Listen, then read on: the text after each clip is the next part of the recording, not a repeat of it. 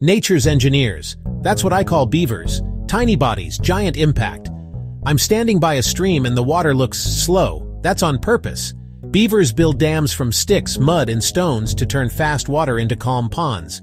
Why? Survival. In deep water, their homes, called lodges, are safer from predators, and food is easier to store.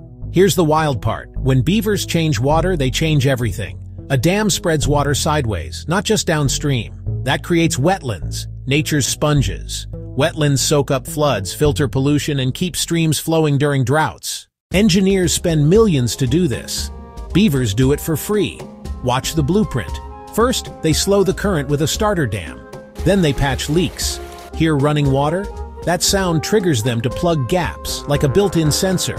Stick by stick, the pond rises. Plants move in. Frogs, dragonflies, ducks, trout. This becomes an all-inclusive resort for life. Even groundwater gets a refill as ponds soak into the soil. Yes, there are downsides. Dams can flood roads or fields. But people have clever fixes. Flow devices that let water escape without telling the beavers. Win-win. Climate? Beaver ponds store water, build fire breaks, and trap carbon in wet soils.